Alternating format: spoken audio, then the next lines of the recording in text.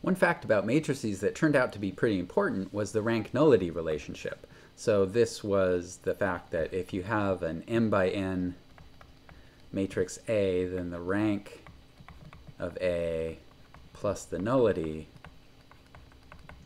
of A, those have to add up to n, right? So it would be, this turned out to be useful in a lot of situations, so it would be really nice if we had some corresponding fact about general linear transformations, right? If we interpreted an m by n matrix as a linear transformation from Rn to Rm, then what the rank-nullity relationship says is that, well, the rank is the dimension of the image of this linear transformation, and the nullity is the dimension of the kernel of this linear transformation. And this linear transformation is the just multiplication by A. And n is the dimension of the domain space, right, Rn. So it would be nice if there were some sort of corresponding fact for general linear transformations. You know, if we had a general linear transformation from V to W, it would be nice if there were a corresponding fact. But, you know, we can guess what the corresponding fact ought to be just by essentially copying this relationship down or reinterpreting it in terms of our general situation. So the dimension of the image of T, well, a general linear transformation has an image. That image is a subspace of W, and so it has a dimension. And so the corresponding thing to the dimension of the image of T is just the dimension of the image of T. Okay. What about the dimension of the kernel of T? Well, T is a linear transformation, so it has a kernel. That kernel is a subspace of V, so it has a dimension. So the corresponding thing to the dimension of the kernel of T is just the dimension of the kernel of T, so not anything interesting happening so far. What about the dimension of Rn? Well, Rn shows up here because Rn is the domain space. Well, in this situation, the domain space is V, and so we might expect that the dimension of V will show up here. So this seems like a decent guess for something that should be true about all linear transformations. Let's prove that it is true. So let's see. To reason about dimensions, we're going to have to come up with bases for something. We're going to have to come up with bases for something. In particular, probably, right, all of the spaces involved, the image and the kernel and V. But the thing is, the image, it's a subspace, but it's a subspace of W. And the kernel is a subspace, but it's a subspace of V, right? So somehow we're going to have to relate these things, right? And the way to relate them is using the linear transformation, right? That's what sends us from V to W. Now, before we dive in, I want to note that for Euclidean vector spaces, we had a couple facts about bases. So we had the fact that every subspace has a basis, and also we showed that we can extend any basis for a subspace to a basis for the entire space, for the whole space. Okay, so we proved this for Rn. But if you go back and look at the proofs of these two facts, they only depend on the idea of span and linear independence. But we have corresponding notions of span and linear independence in general vector spaces. So the proofs that proved these for Rn actually prove them for any vector space, any finite dimensional vector space. So right, we can take these facts as true, as long as V and W have to be finite dimensional. And again, we aren't really going to work with infinite dimensional vector spaces at all. So, all right. So, with that in mind, how can we proceed? Well, we have this subspace in W, so we can choose a basis for the image of T. Okay, let's call it W1 up through W M, I guess. Sure. Okay. Also, we can choose a basis for the kernel of T. Now these vectors are in V, so let's give these V-like names. Say V1 through Vn.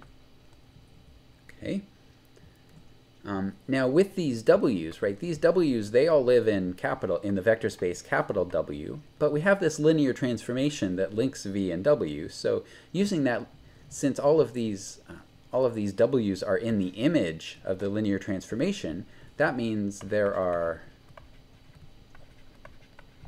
vectors, say U1 up through, sorry, let me write it this way. There are vectors U1 whose image is W1 all the way up to UM whose image is WM. Okay, and because the W's, so all the WI, are linearly independent, the U's are linearly independent. Right? We proved that if you have a linear transformation between Euclidean vector spaces, if the image of a collection of vectors is linearly independent, then the original collection of vectors is linearly independent. But that proof only, the proof of that fact only used ideas about linear independence, and all of those ideas carry over to general vector spaces. So the same proof works for this situation. All right, so now we have all of these vectors, the V's. These are linearly independent in V. They're linearly independent because they're a basis for a subspace in V. And then also we have these U's. These U's are also all in V. Okay, and so, right, what we're kind of looking for is some way of expressing the dimension of V. Well, we have all these vectors that are linearly independent. So wouldn't it be nice if when we put them together, we got all of V? So I guess we have to, right, what I'm suggesting here is that maybe if we take all of the V's and all of the U's, maybe this collection is a basis for capital V. Maybe. Right? That would be ideal. Well, to check if it's a basis for capital V, we have to check two things. We have to check if they're linearly independent, and we have to check if they span V. So let's check linear independence. Okay, well, let's suppose we have a non-trivial, or let's suppose we have a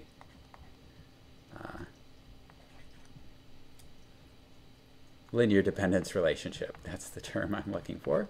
So we'll write it like this. So the A's are going to be the scalars for the V's, and the B's are going to be the scalars for the U's. Like this. This should be an M here. Okay, so so if this is a linear dependence relationship, that means that this has to add up to 0. Okay. Well, let's start by, so our goal here, if these vectors are going to be linearly independent, that means that we have to somehow show that all of these coefficients, all the a's and b's, actually have to be 0. Well, it's hard to know how to proceed, right? Because we know the v's are linearly independent, but the u's might mess that up. But we know the u's are linearly independent, but the v's might mess that up. So it's hard to know what to do. We only know about the u's and the v's individually, but there's actually a way we can get rid of the v's, which is we can hit both sides of this equation with the linear transformation t. When we do that, on the right-hand side, we just get 0. Now, this is a different 0, right? This is the 0 vector in W. Up here, this is the 0 vector in V. Okay, but then we can use the linear transformation property of T. We get A1 TV1 plus dot dot dot plus AN TVN plus B1 TU1 plus dot dot dot plus BMTUM. Okay, so what do we know about what T does to these vectors? Well, all of the V's are in the kernel of T, right? That's what we assumed at the very beginning. So the V's are in the kernel of T, so these are all 0. These are all the 0 vectors, right? So this whole first portion just disappears, essentially. And then what about T of all the U's? Well, T of U1, that's W1.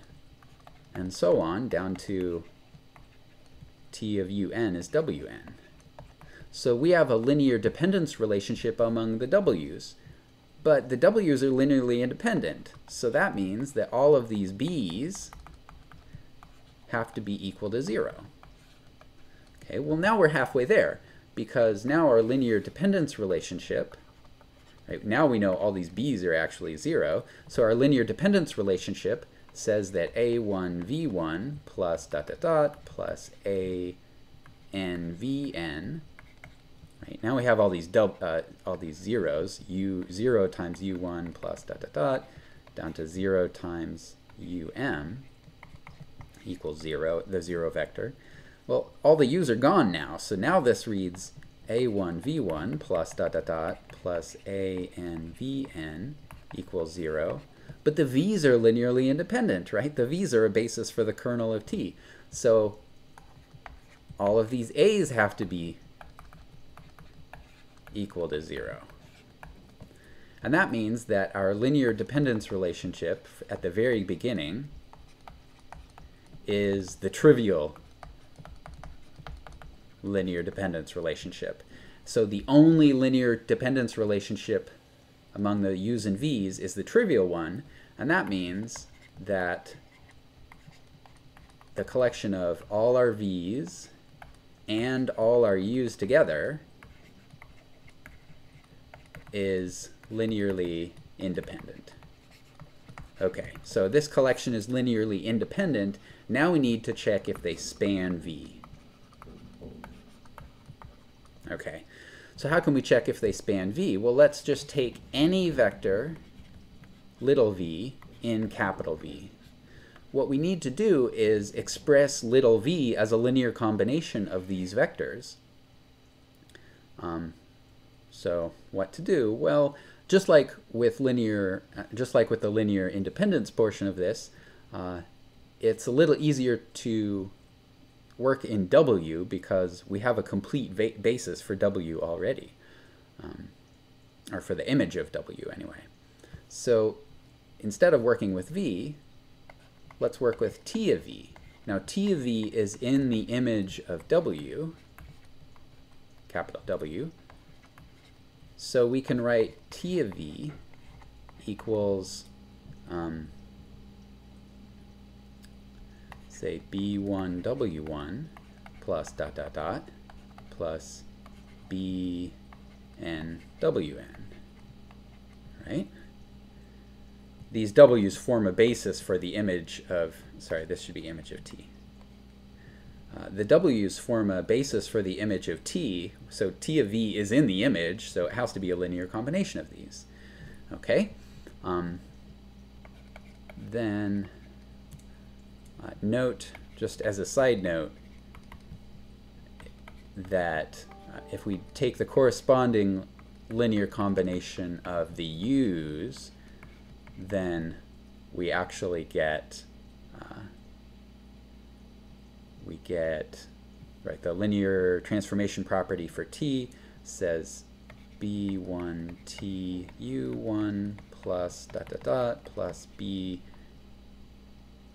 and oh, this should be m here, bm t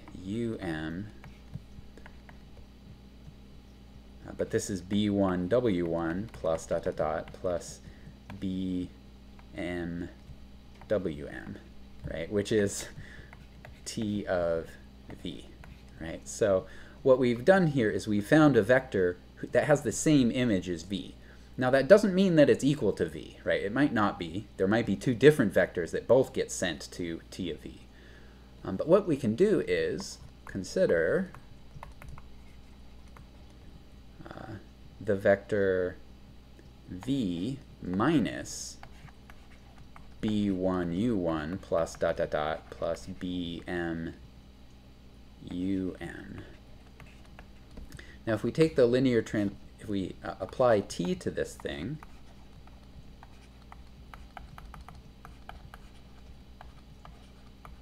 sorry, there should be an m.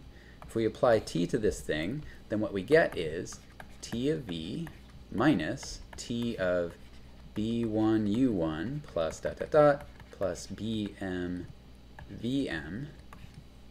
But we've already shown just a second ago that this is actually t of v. And so we get 0. Right? Now this means that v minus b1 u1 plus dot dot dot plus bm um is in the kernel of our linear transformation. And that means that we can write it as a linear combination of the v's. So it's equal to a1 v1 plus dot dot dot plus an vn. But now look at this. We can just rearrange this equation to solve for v. So v is a1 v1 plus dot dot dot plus an vn plus b1 u1 plus dot dot dot plus bm um. So what this is showing us, right, we took an arbitrary vector in capital V, we were able to express it as a linear combination. So now these vectors v1 through vn and then u1 through um span capital V. Well, we already knew they were linearly independent, so this is a basis for V. So now that we know a basis for V, we know the dimension of V. The dimension of V is just n plus m. So remember our guess, what we were hoping is true, was that the dimension of V was equal to the dimension of the kernel of T plus the dimension of the image of T. But when we wrote down a basis for the image of T, it had m vectors, so this is m. And when we wrote down a basis for the kernel of T, we wrote down n vectors, so that's n. And the dimension of V, we just showed that it's n plus m. So is this true? Well, yes, it's true. They're both m plus n. So this rank nullity result that we guessed way up here actually is true. So there's a rank nullity result for general vector spaces, just like there is for Euclidean vector spaces and matrices.